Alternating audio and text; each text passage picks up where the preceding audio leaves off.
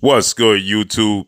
It's your boy, Blue Blood Sports TV, back at y'all with another one.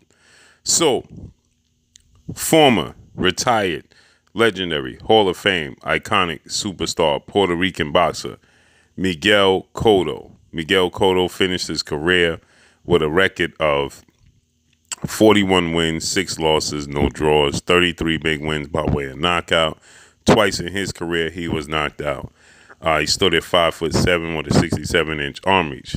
With that said, Canelo Alvarez, 4-division world champion, Mexican superstar boxer who currently is the undisputed reigning super middleweight world champion, widely considered to be the face of the sport of boxing, top 5 pound-for-pound best fighters in the world, with a record of 57 wins, 2 losses, 2 draws, 39 big wins by way of knockout.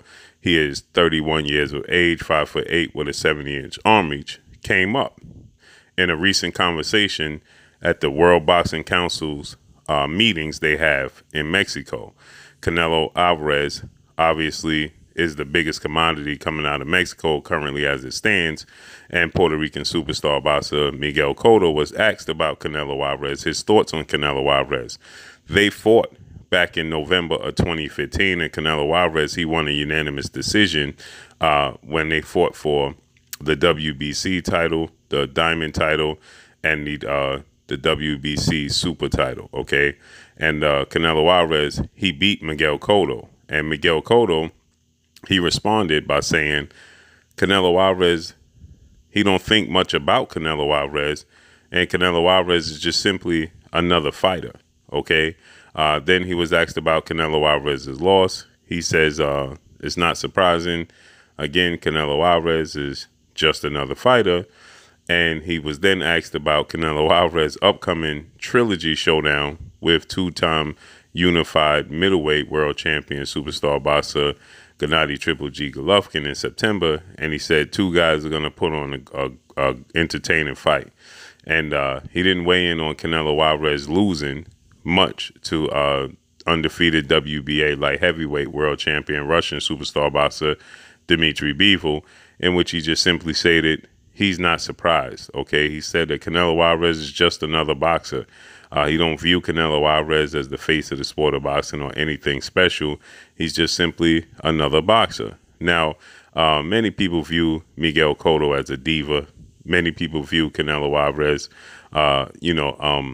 as a hero. Okay, and so, especially in Mexico, okay, the fan base in the sport of boxing, they view Canelo Alvarez as a hero. But Miguel Cotto, amongst the Puerto Rican fighters and the Puerto Rican fan base, he's viewed as a hero as well. Okay, he has a huge fan base. And Miguel Cotto, he was not happy with his loss to Canelo Alvarez. Miguel Cotto, he felt like he won the fight. Now, I watched this fight multiple times, and I didn't see any scenario in which I thought Miguel Cotto remotely came close to beating Canelo Alvarez in this fight.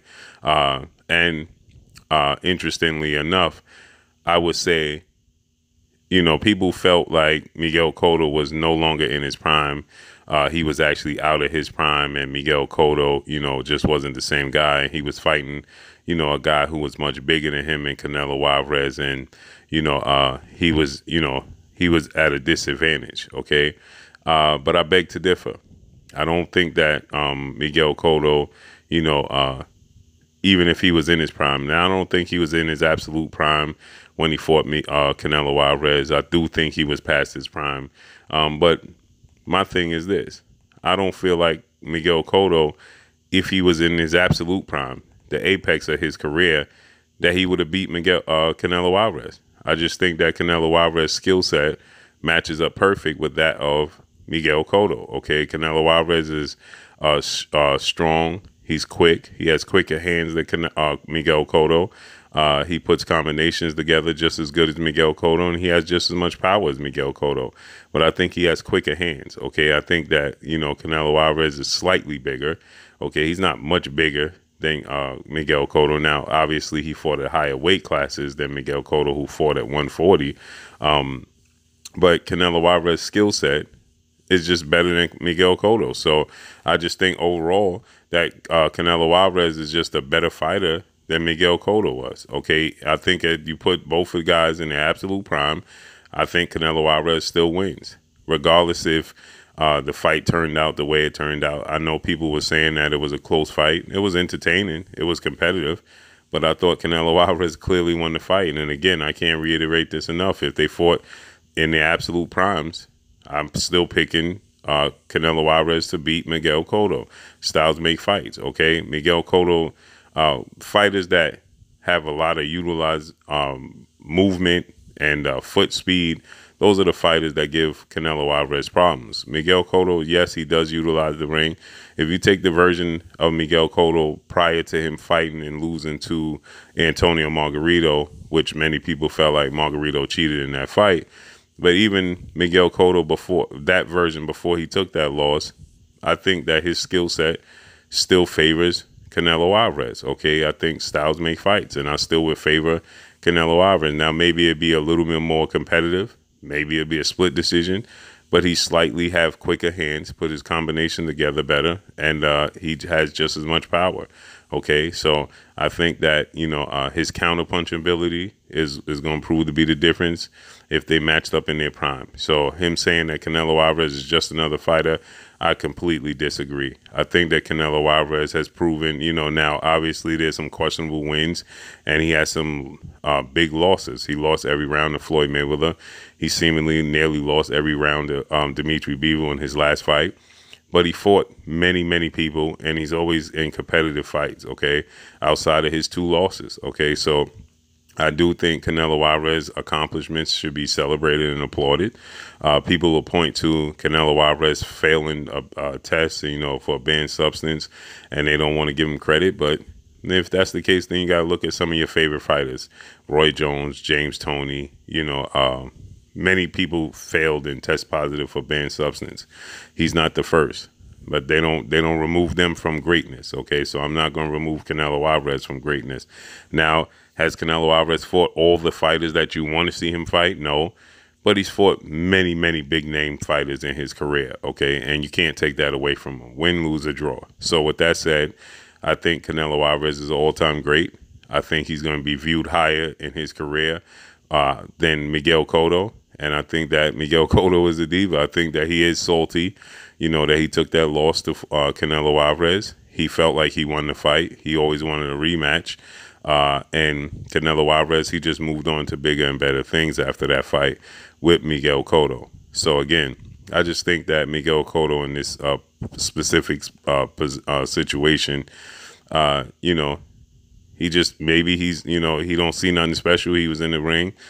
He shared the ring with him, and he feel like, you know, in his prime, he could have beat Canelo Alvarez. But I just think that it would have been a great fight in the apex of their careers, but I still favor Canelo Alvarez to win the fight. So Canelo Alvarez going into a non-highly anticipated trilogy with Triple G. The first fight ended in a draw, which many people thought Gennady Golovkin should have gotten a nod. They thought he should have won the fight. Second fight saw Canelo Alvarez the victor, you know, in which many people felt like that could have been a draw, or that could have been still in favor of Triple G. And now we're going to get the trilogy match September 17th, but Triple G is not nowhere near the same guy. He showed tons and tons of flaws in his last few fights, and I think that Canelo Alvarez gets a 7th round stoppage victory over Gennady Golovkin to the body. He's an excellent body puncher, excellent combination puncher, and Gennady Golovkin is nowhere near the same guy he once was at when they fought the first 2 times. So let's see how everything unfolds and plays out. That's all I got for y'all. Make sure you hit the like button, drop a comment in the comment section, let me know what y'all think. Follow me on Instagram at Blue Blood Sports TV, all one word. Y'all already know what it is. It's your boy Blue. Peace. This is Amanda, the real deal Serrano, and you're watching Blue Blood Sports TV.